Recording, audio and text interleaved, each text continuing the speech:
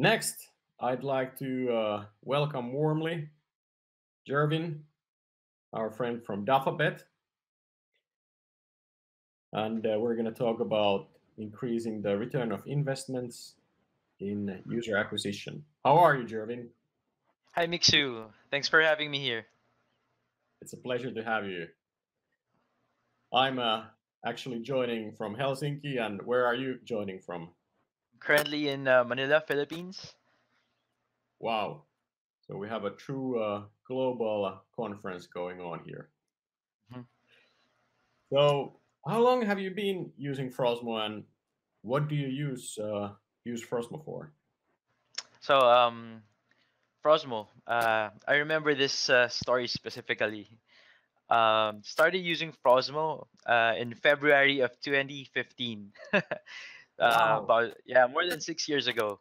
So I was just new into the iGaming industry at that time, and my manager said that we're planning to get Frosmo or to use Frosmo. See what you can do with it.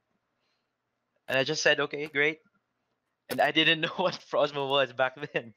Um, so it was it was a weird task for me, but at the time, in the websites, being able to do something on your site outside of the CMS, it's sort of unheard of, and it's a bit templated. You're always boxed into this specific models that the CMS has given you. So everyone sees the same thing. But then with us, with Frosmo, we were able to use our own. You can use your own template if you want to.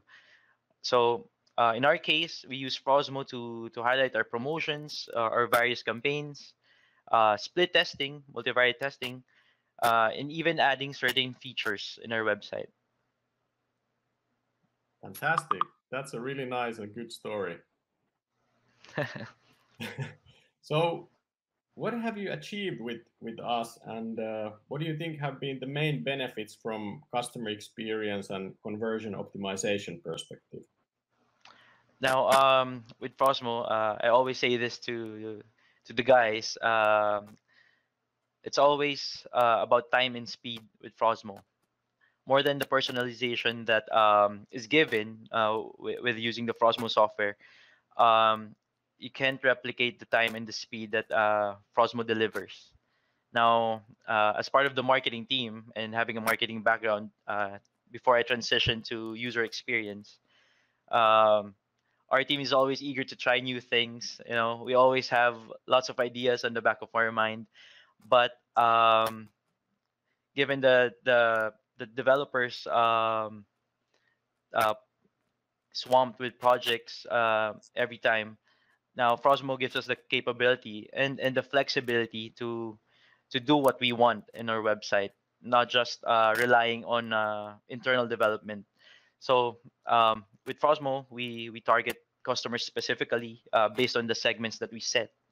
So you can think about anything, even the language they use, how many times they went to the site, how many got back, whatever you can think of. It's a gem for marketing people like me. Fantastic! That's super nice to hear. Awesome, thank you. What about loyalty? Have you done something around it? Loyalty. For customer loyalty, it usually requires a delicate balance because you have to work with the different product teams on how you want to promote this. You can't just give out promotions every time that um, you get loyal customers. If you have long time customers, we know that we want to satisfy them, want to give them the best of everything. But on a business perspective, you have to balance it perfectly. But in terms of loyalty, VIPs, etc., one key thing that they want, of course, is the service and the exclusivity that they get. So with Frosmo, we'll be able to target this one. So we know when a player is coming in, how long they've been with us. That's aside from the internal database that we have. So with that, we know where they specifically play to, whether it's desktop, mobile, which device they use, and we can specifically target campaigns at the right time. That's really great to hear. Awesome. So you mentioned that this time and speed is really important for you guys. So you've used us for customer experience development. Is there anything Yes. you could share with us about it? This was actually I think back in 2017, if Yeah. I'm not mistaken. uh, it was a hell of a month back then. So we had a software that we wanted to launch or put out immediately on our website, but yeah, we can do the marketing stuff in newsletters, sending out messages to our customers, but then you want to have something special on the website. You want to have something different. Well, again, as I mentioned earlier, with CMS, you're sort of locked in on what you can do. Mm. Now, with with with nowhere to go, because again, as I mentioned, our developers are always swamped with projects lined up. We can't get in front of the line uh, in terms of their development. So what we did is that we approached you guys.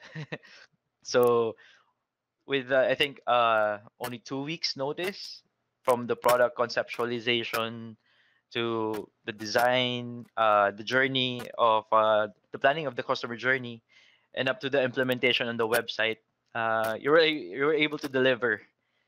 More than that one, I think around 60 or 69% of that software downloads that we wanted to promote came from that Frosmo modification.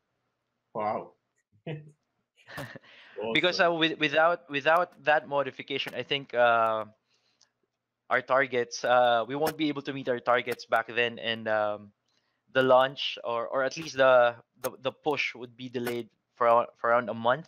Oh wow. So yeah, time to market. It's really what you guys give us. That's great to hear. Thanks. What about are there any new Frosmo use cases that you'd like to explore next?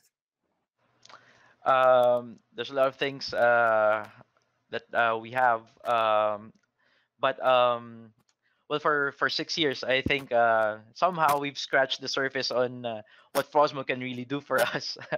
Of course, there will always be limitations internally with collaboration with Frosmo, but with the Frosmo, I would like to have a more ML driven content or use case, so Mhm. that instead of us manually pushing content to our customers, we would like to, uh, more of a higher level strategic thinking, and with that ML driven content or models, we'll be able to free up some time for us to strategize better, rather than always cramming and pushing the content to the site manually.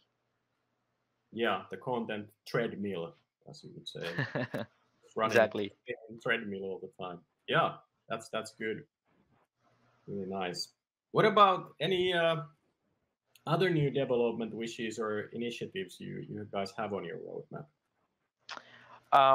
One thing that I always instill within our team is that we should always and continuously test, always do split testing, multivariate testing, um, always try to disrupt or do something different, because even your customers might get bored with what your site looks like. So even small changes, like different changes in the sections of the website, doesn't have to be a major revamp of a website, but something new, something to keep them excited.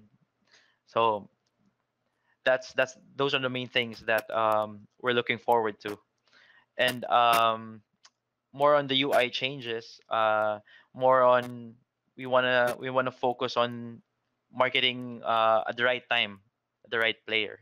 So just to give you an example, for sports betting, what can we do if this player has scored a specific has scored a goal at a specific time.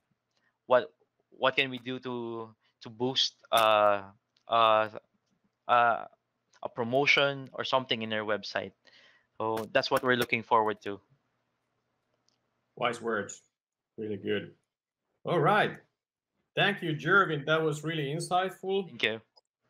Really, really great, great comments and thoughts there, and vast experience